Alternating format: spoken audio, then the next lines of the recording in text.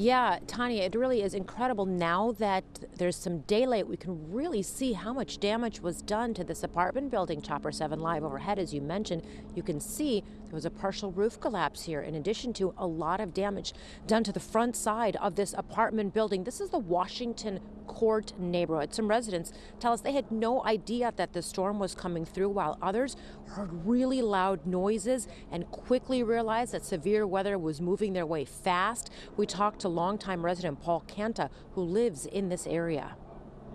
I guess it was like 7:30. I heard some noise coming when I heard the wind coming, then a tornado and a rain, Then I heard some noise coming in the back, So I see all the cops, all the people out, Yeah, I went like through all the rooms. I tried to hide, place there's no windows, I thought there's a bomb or something, roof coming up,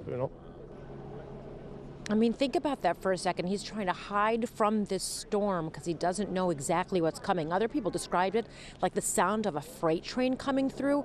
At this point still, it hasn't been assessed, right? So we heard from the fire department, and they say obviously they're waiting for daylight to just take a look around and see just how bad things are here. There are no reports of any injuries, which of course is the good news here, but we're really still waiting for a confirmation on how severe the storms were, storms were that went through this entire area. Watch breaking news on YouTube. Subscribe to ABC7 Chicago Eyewitness News.